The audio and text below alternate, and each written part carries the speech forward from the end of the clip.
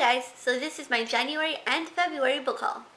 So back in January, Barnes & Noble was having their buy two get the third book free on their Barnes & Noble Classics. And I kinda couldn't resist. First off, I picked up volumes 1 and 2 of the complete Sherlock Holmes. When I first saw these, I was a little bit confused because I noticed that they're both the complete Sherlock Holmes, but they had slightly different covers, as you guys can see. It took me a while to realize that one was volume 1 and one was volume 2. Anyway, so I got that. Next up, I got War of the Worlds by H.G. Wells. I wasn't sure what I was going to get since I already had 2 books in my little collection, and I was like, well, what else am I going to get from these Barnes & Noble books? And I was thinking about getting Don Quixote by Miguel de Cervantes, but it's just such a fat book, and I was like, I don't know if I want to read something so huge, but it is a classic. Then I was thinking about maybe getting Frankenstein, but alas, I settled on War of the Worlds. I figured I would probably like this one since it is sci-fi. And I was debating whether to also get The Invisible Man by H.G. Wells, but I figured I'll get it on a different Barnes & Noble trip. And you guys probably, if you guys saw my bookshelf tour, you guys would have seen these on my bookshelves because I filmed the tour after I bought these books. So those are my Barnes & Noble classics. These next books I bought on Amazon.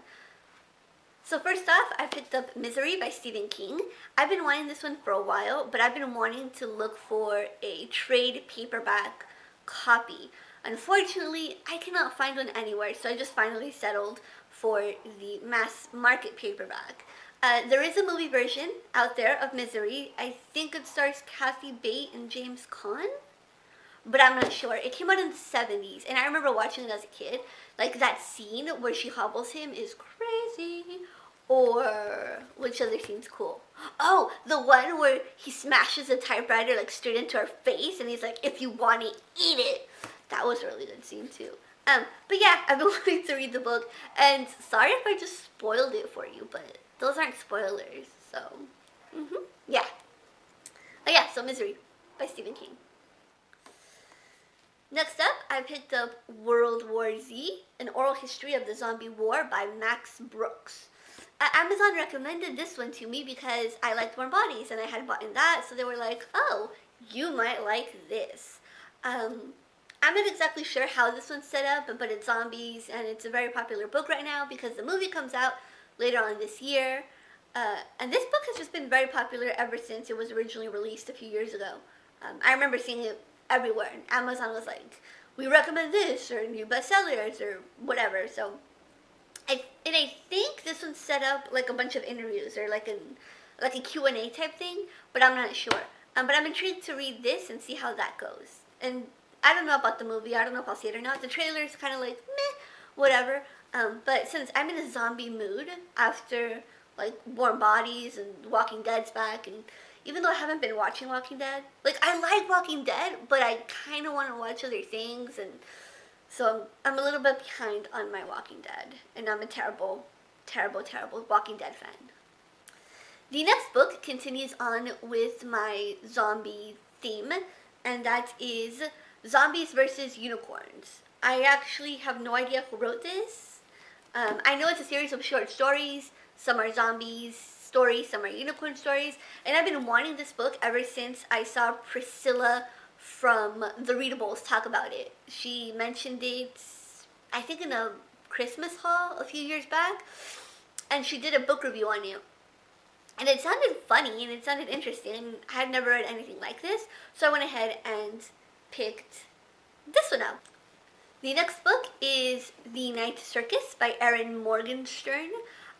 This one I actually didn't get from Amazon. I actually bought it at Target. And I was in Target looking for City of Ashes. I had just finished reading City of Bones. Book review for that will be coming soon. And I wanted City of Ashes, but they didn't have City of Ashes. And I was in a mood where I needed to buy a book. And if I didn't buy a book, I was going to be jonesing for that urge to buy a book. I mean, sometimes book buying is an addiction, and I mean, I guess it's a better addiction than other things, but still, I mean, come on.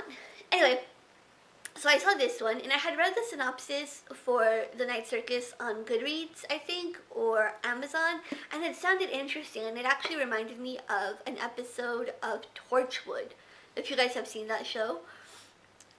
There's an episode where, like, the circus comes out of the night, sort of. So I was intrigued, and I'm not one of those people who likes circus books. I don't go out and buy every single circus books. Clowns freak me out. But this one sounded interesting. And I actually like this cover. I like the black and the silver and the red on the spine. I'm usually not one to be picky over covers, but this cover actually was like, wow, that's a really pretty cover. So hopefully the book is good. I've heard good things, but you know, you never know. And then the last book I picked up is Locas by Ixta Maya Murray or Murray. I don't know how to say her name, and I honestly don't know if it's Ixta or if it's Ishta, because it's Y-X-T-A. So you guys can decide how to pronounce that. Anyway, this book was recommended to me by my BFF a few years ago, and I've been wanting to pick it up for a while, but it's always $14. And I mean, it's a short book. It's only about 250 pages, so I couldn't justify paying $14 for a 250-page book. Luckily, a few copies of this were in Amazon's book bargain bin, or whatever it is, so I got it for $6, which I was like, yeah, $6. It's a much better deal than $14. And if you guys want to know what this one's about, it's about a couple girls named Celia and Lucia. They live in Echo Park, which is a neighborhood in East LA.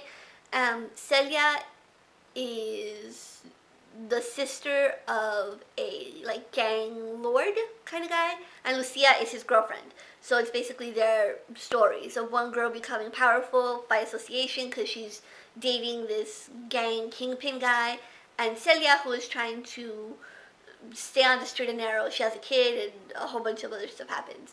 My friend said this is a good book. She said it was crazy, but crazy in a good way. I think just the way it plays out is really well done. I've read like the first 2 pages of this, and so far I'm liking the writing style, I'm liking the stories. I'm usually attracted to these kind of books anyway. I have a few Sandra Cisneros books on my bookshelf, so I figured to give this one a go. And it also reminds me of a movie I watched called Mi Vida Loca, which is basically the same thing. It's a bunch of girls who, I believe, it also takes place in Echo Park, and they have, they're in a gang. They're a part of a gang, so it's their sort of stories of how women in gang life play out. One of the girls, like 2 of the girls are best friends, and they both end up having kids by the same guy. And one girl just came out of jail, and she's trying to sort of get her life back together. It seems like a very similar story, although I think one does not have to do with the other. I don't think Mi Vida Loca was based on Locas, but I don't really know. I'm just speculating that they're 2 totally separate entities, and they just happen to be very similar. So those are all the books I picked up in January and February. All the links to these books will be linked in the description box below in case you guys want to read anything more about them or see, not interviews, but reviews on them. And I'll see you guys in my next video. Bye!